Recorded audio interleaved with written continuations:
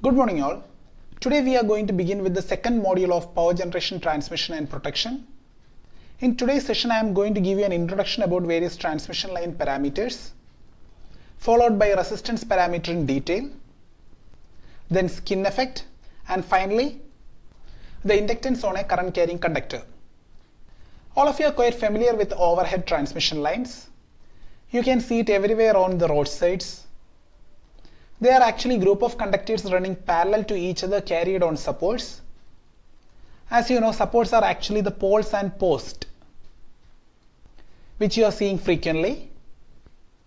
Basically, this overhead transmission line consists of four parameters. There is resistance, inductance, capacitance and shunt conductance.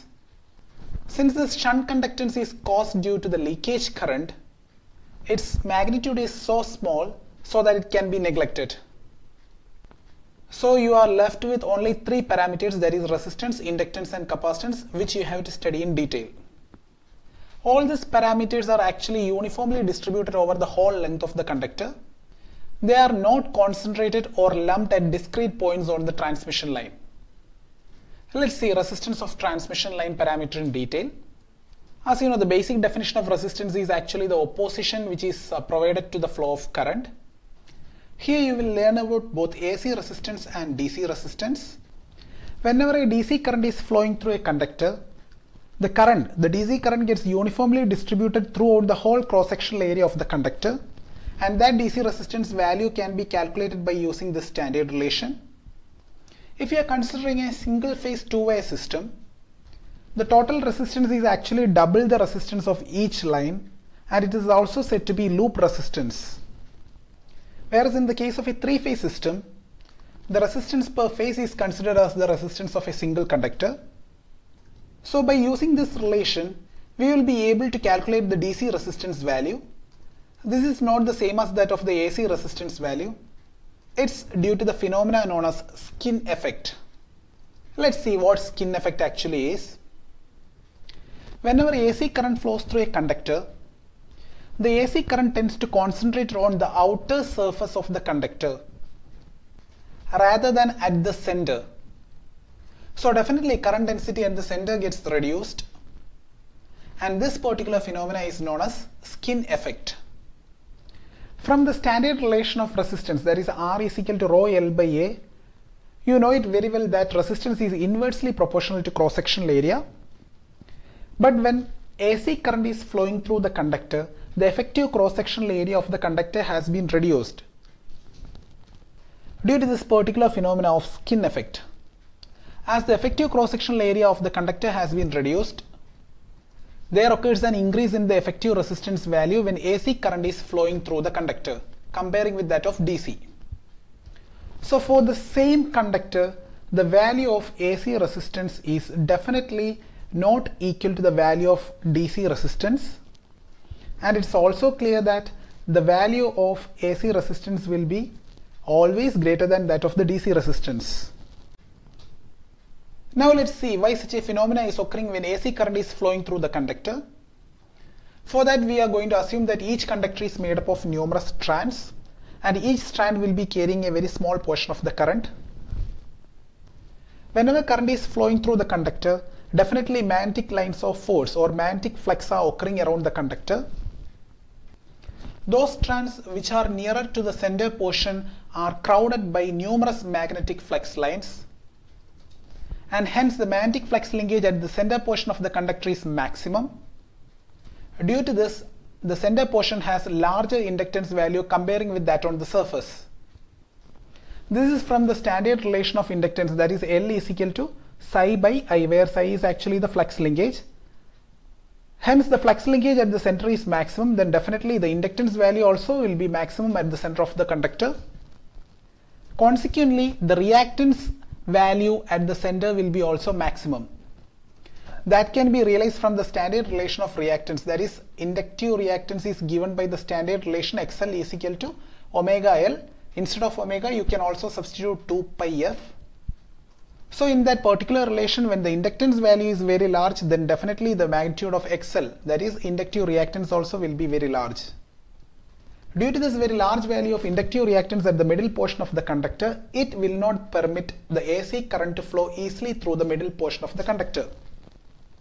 Consequently, the current will flow mainly through the portion which are nearer to the surface of the conductor.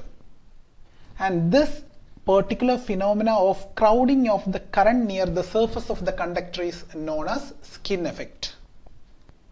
Hopefully the concept of skin effect is very clear for you. Now you all might have a doubt, then why such a phenomena is not occurring in the case of a DC? In the case of DC, the inductive reactance value will be 0 because the inductive reactance relation is given by XL is equal to 2 pi f into L. In the case of a DC current, the value of frequency is actually 0. Hence the inductive reactance value also will be 0. So such a phenomena will not occur in DC current. Now let's move to the next topic, that is line inductance. Whenever AC current is flowing through the conductor, the flux set up by the conductor will be also AC in nature, that is alternating in nature, which will link with the conductor. As the flux is alternating in nature, it is time varying one. Therefore, according to Faraday's law of electromagnetic induction, whenever there is occurring a change in flux and EMF gets induced, that is given the relation here. So lambda is represented here as the flux linkage. You are dividing and multiplying it with the term di. Then this term will be actually flux linkage divided by current, that is actually the inductance value. So you can substitute it by the value or by the term inductance, which is also indicated by this relation, that is L is equal to psi by I. In order to derive the relation for inductance of a single current carrying conductor, we are going to assume the conductor as a cylindrical one with radius r as shown in this figure, carrying current of magnitude I. Definitely the current which is flowing through this conductor will set up the magnetic lines of force around them. As you can see in this figure, it's very clear that these magnetic lines of force are not only occurring outside the conductor, they are also occurring at the inside portion of the conductor. Both this internal flux and the external flux will together contribute to the inductance value of the conductor. So while calculating the inductance of this single current carrying conductor, you have to take into consideration both the internal flux linkage as well as the external flux linkage. First we are going to see the flux linkages due to internal flux. For that we are considering a point at a distance x meters from the center. The magnetic field intensity at any point x meters from the center is represented by Hx as shown here. All of you are quite familiar with ambient circuital law. You have already studied them in your school classes. According to ambient circuital law, the line integral of magnetic field intensity around any closed path is equal to the net current enclosed. And the corresponding relation is represented here.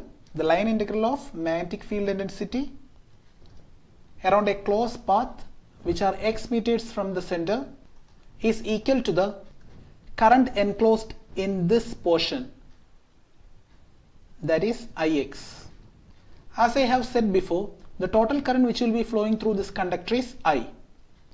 So by solving this, we will be getting the relation 2 pi x Hx is equal to Ix, where 2 pi x is actually the perimeter of this strip which is shown here at a distance x meters from the center. So from this we will be able to write the relation of magnetic flux density, that is Hx is equal to Ix by 2 pi x. That is the magnetic field intensity at a point x meters from the center of the conductor. Assuming that current I is uniformly distributed throughout this conductor, then the current which will be flowing through this cross-sectional area pi r square will be I. From there you will be able to find the value of current Ix which will be flowing through the portion pi x square, that is the area of this particular region which I am showing by the cursor. So the current which will be flowing through this complete cross-sectional area pi r square is I. From there I can say the current which is flowing through unit cross-sectional area is I by pi r square. So you can find the magnitude of Ix by simply multiplying it with this particular portion's cross-sectional area, that is pi x square, which is shown here. You can get the value of Ix by using the relation pi x square by pi r square into I. As I told, the current which will be flowing through the complete cross-sectional area is I, and the current which will be flowing through the unit cross-sectional area is I by pi r square, and the current which will be flowing through this particular region is indicated as Ix, which can be calculated by multiplying the current flowing through unit area with pi x square. Now you have to substitute this value in this standard relation. Substituting and solving it, you will be getting the relation of Hx like this. This is the relation of magnetic field intensity at a point x meters from the center in terms of current I. Now we can calculate the value of flux density at the considered point x by using the relation B is equal to nu into h. Since the considered point is x, we will be writing it as Bx is equal to nu into hx. Instead of nu, we can make the substitution nu 0 into nu r. But we all very well know that the magnitude of nu r in the case of non-magnetic material is 1. So you can make the substitution of nu r as 1, and the substitution for hx from the previous slide, you will be getting the relation as nu 0 xi by 2 pi r square. This is the relation for magnetic flux density at the considered point x.